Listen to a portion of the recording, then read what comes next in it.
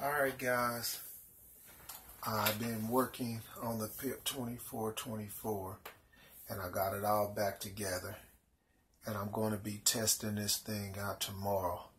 What I'm going to do is when I get home from work tomorrow, I'm going to get the cover put back on, get the front gauge hooked back up, put the cover on, get it all screwed down.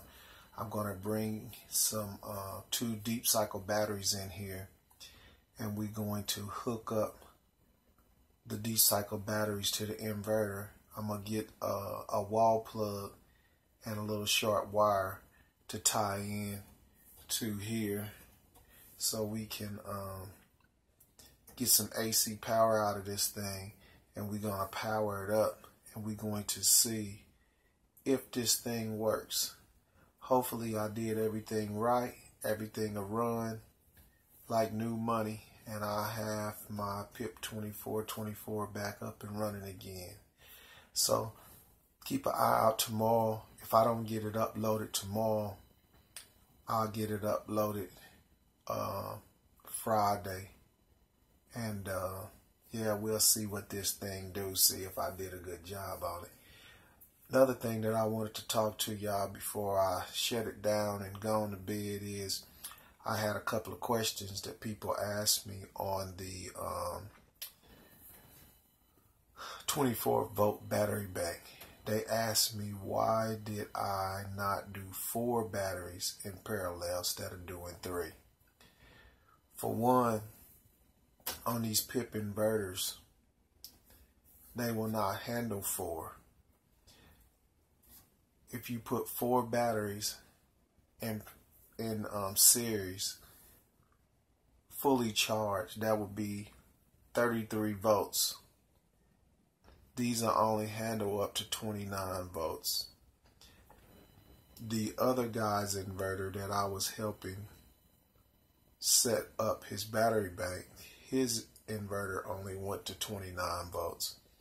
Now, he could have ran the batteries like at 80% full, it would have worked. But the Nissan Leaf modules makes its all the power is between 4.1 and 3.6 volts per module. So 4.1 and 4.1 is 8.2. So you're talking about on a whole module, it'll be 8.2 volts. And down to 3.6. So 3.6, that's 3 and 3 is 6, 6 is 12. You're talking about 7.2 volts will be the bottom. After that, you really don't get that much more power out of the battery, so it's kind of like a waste to go down below that. So the best thing to do is to get it in 3 in series, and that would give you 25 volts fully charged, and he will be able to take it down to 20 volts, and that would, the cutoff, when the inverter cut off, it will be more than enough power left in there to where if he got a cell out of balance and he had it set up in 4 in series, fully charged would be 33 volts. Fully discharged will be 20 volts, and that's exactly where his inverter turns off, is at 20 volts.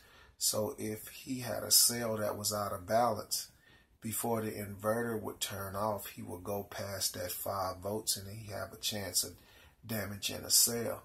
But if you shut it off at somewhere like this would be 20 volts.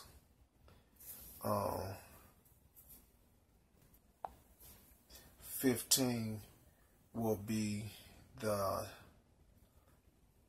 bare minimum you want to take the battery down. So he will have 5 volts because it was shut off at 20 and he could take it down to 15. So he would have 5 volts to play with.